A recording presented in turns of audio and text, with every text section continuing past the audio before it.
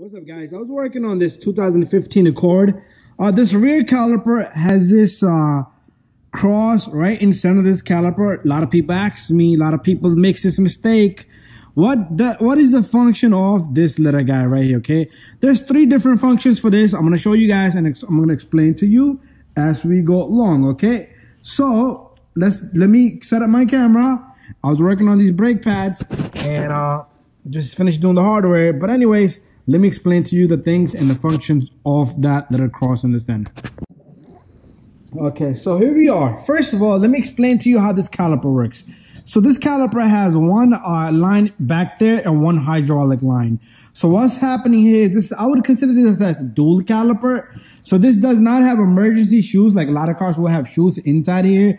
So what this caliper does is when you pull your handbrake, it also pulls this caliper to engage. Okay, so there's two functions in this caliper, then one. So it twists inside and pushes your caliper to grab your brakes when you put on the parking brakes. That's what it does. And when you press your brake, regular hydraulic brake, your foot brake, your hydraulic system is working to compress this, to grab the brakes on and off. Okay, so that's what it's doing. So the real function of this guy is that little cross is, one, my tool has to go on it to compress this piston. This is not like a regular caliper that you just use a C-clamp to compress it. So two little notches, I want to show you here. These two little notches goes into that cross. It doesn't matter which this two cross, one going this way, one that way. It doesn't matter. You just find the one that fits on it. And what I'm going to do here is I'm going to turn this caliper. I'm going to have to go get a 14 millimeter. Okay, so I got my camera set here, and what I want to do is I'm going to put this 14 millimeter in back of my tool here, and I'm going to turn it clockwise. So what that's going to do is, as this rotates, this tool is also grabbing itself, so pretty much it's compressing and turning at the same time. That is the way to compress this caliper. Okay, I do got a video on how to compress this caliper. We only talk about compressing that caliper. Okay, and that boot has to come back to its position, so give it some time. Sometimes it just won't come back, and you want to do it manually, and sometimes putting a little bit of lubrication on that works also, but you can always fix it. You just don't want to go crazy. So my boot here is turning itself back, and I'm going to fix that up, but let me compress this caliper all the way.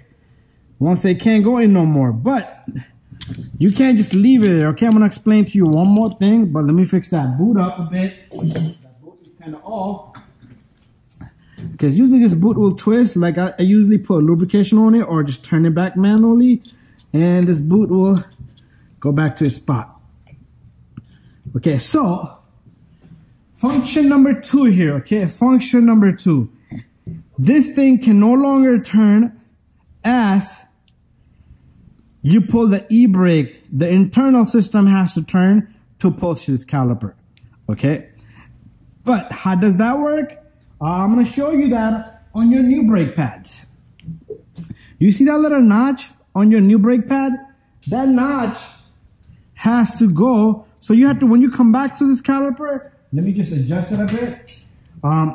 This caliper, the center of it has to be perfectly straight, so your pad can sit in there, so you could just turn it back manually. So for this little notch here sits into that little guy right there. Okay, it just sits,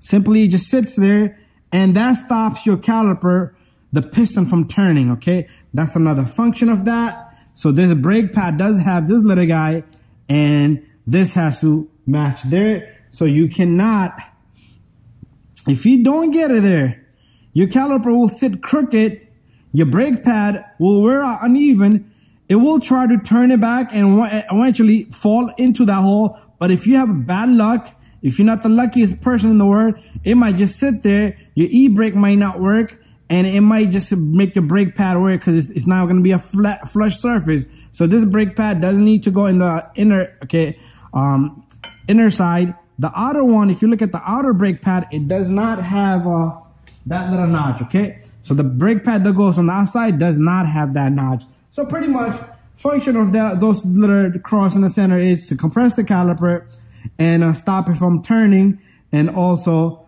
to grab onto your brake pad, so it needs to be centered out. Anyway, guys, hopefully this video helped you guys out to figure out what the hell that is, how to compress this caliper, and what does that little notch in the brake of the brake pad really mean on this caliper, on this brake system, on these Hondas. Anyways, thank you for watching my video. I have seen those things not lined, and I have seen brake pad where uneven. Thank you for watching my video. Stay tuned for more videos.